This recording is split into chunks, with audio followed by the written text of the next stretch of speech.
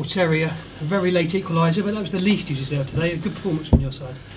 Yeah, well, it was certainly entertaining. I think in the two games that we've had at home, it's certainly been a roller coaster. So, first half, I thought we was excellent. I thought the football we played, I thought the recruits that we brought in, all contributed to a really sort of free-flowing, attacking team. And we're trying to do it a little bit different. We're trying to force Arthur to play out from the back, and we're looking to spread.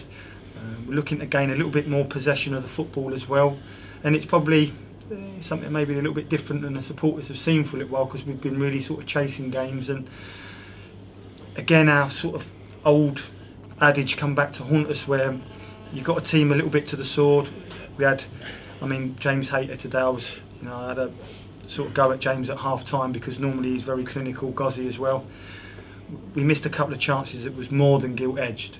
And when you're up in a game and the momentum's behind you, we could have put Gillingham to bed. But the recent run of form that they've had, they don't give up. And again, it was a free kick on the edge. The lads hit it well. Arthur's made a great save, and we should be following in there. But give them credit. They came back, and then they came back even stronger after that.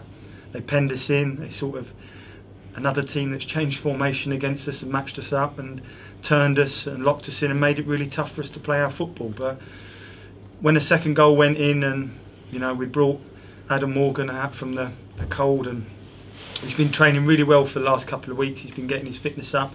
He's had his head down sort of under me, and it was almost, the script was written for him, wasn't it? But the thing I've got to say is that the supporters were magnificent today. And because of the way we're trying to do things and the way we're trying to play football, there was no booing at the end of that game. They was entertained, with a tinge of disappointment that we nearly threw the game away.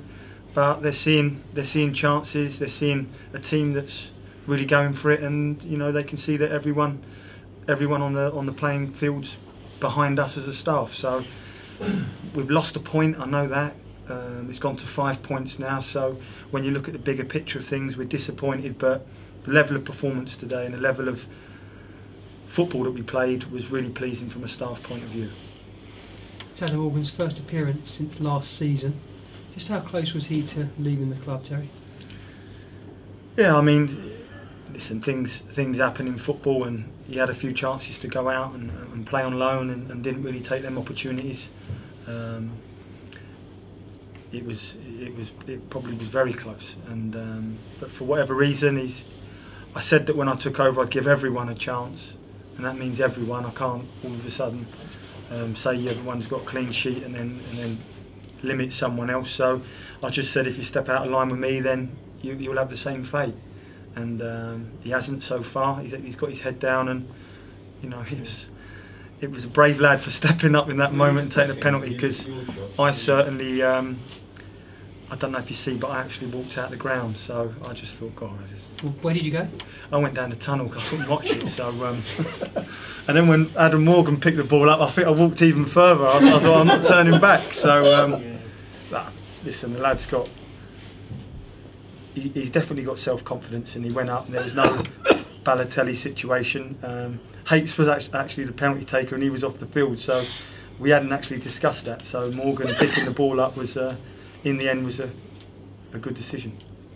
And how pleased were you with the impact of your 3 new signings today? All contributed? Yeah, well, I think you could see, we were talking before the game, I was really excited to see how Josh Sheehan would do today. And you thought he might have been a bit higher, but you can see from that deeper role he has got them quarterback passes. He can spot a pass. He can also tackle. He put in a great tackle I think it was in the deep right hand corner where he went in for a 50-50. So I don't want to sort of over egg him after one game, but he's a little bit, reminds me of that sort of Ryan Mason-esque type character, that really sharp on the ball and create opportunities. So going forward now, it's obviously Scunthorpe next, but you're pleased with the progression from obviously disappointment at Doncaster, but to the performance today?